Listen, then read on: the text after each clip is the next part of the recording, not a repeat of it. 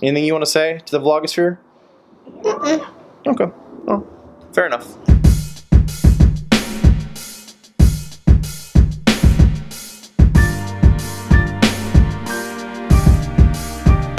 So far, my day has consisted of drinking coffee, working on the laptop, eating breakfast, working on the laptop, drinking more coffee, working on the laptop, shaving, working on the laptop. Working from home has an incredible amount of benefits. There's a lot of freedom associated with doing so, but there's also a huge downside of that. And that's really that you're never really done working. You're really never at a stopping point. And that's because your office is your house and your house is your office. There's never a punch the clock and you're done. That makes it a little tough because it's hard to know when to cut the day. It's great to be able to get small tasks done throughout the day that you normally wouldn't be able to get done if you had a 9-to-5 job. But again, there's some give and take there. It's been a fairly busy morning so far, but it's time to go pick up the boys, and I'm gonna do that right now. I'm pretty much wearing the brightest outfit possible today.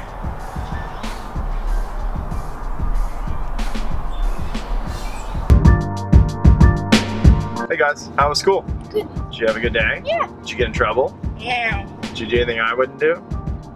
Yeah. Okay, back home with the boys, and you know, I guess the hardest thing about picking them up every day, and really when Camden and Kaylin come home after school too, is that, you know, I want to play and I want to have a good time and I want to hang out, and so often I still got, you know, work to do, and it's so tough to choose work over spending time with the kids. Like it's difficult, and for the most part I've set up this schedule so that I can do that more often than not. It's so hard not to want to go out and play basketball and do flips on the trampoline or ride on the skateboards or shoot arrows. I mean, all the crazy stuff that boys do. Like, it's hard not to want to do that, or hang out with Kaylin and do all the things she likes to do. It's a challenge, and I want to do it, and I do it more often than not. But you know, the one thing about working for yourself is having that discipline. So it's tough to resist all those distractions and just focus on work and get it done. But you know, it's something I've been doing for so many years. I'm fairly used to doing it, but I know for most entrepreneurs, most work-at-home people, it's a huge challenge. Also because, like, you don't work 9 to 5, you're here all the time, you don't know when to kind of pull the plug. You have to say, it starts and it ends. And that's the challenge. So right now, work is almost done, and playtime is about to begin.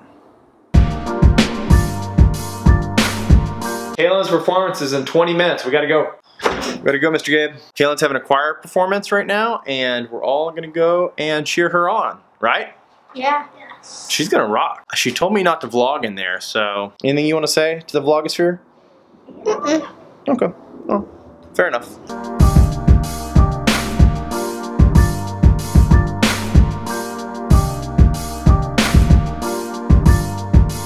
First appearance on the vlog.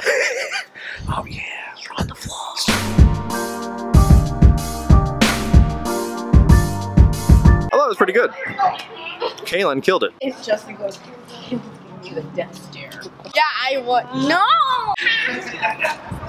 Cake.